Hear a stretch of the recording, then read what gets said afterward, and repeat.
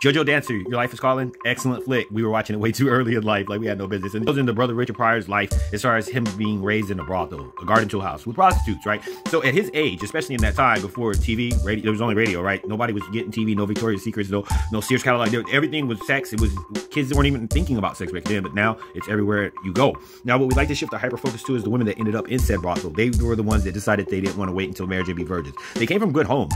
You understand, the majority of them came from good homes and they're just being strong and independent and wanted to fight the system. And we know it's totally archaic. However, the meat is men still don't want prostitutes to this day.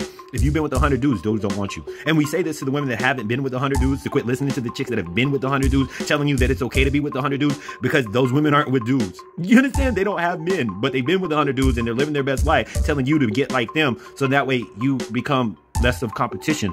You understand? Because we ask it a million times, like, how do you deal with being married to someone and you know that you're not the love of their life?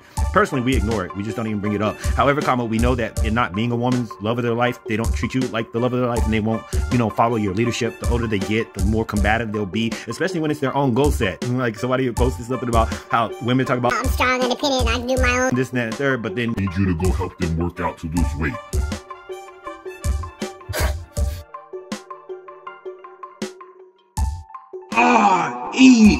REX.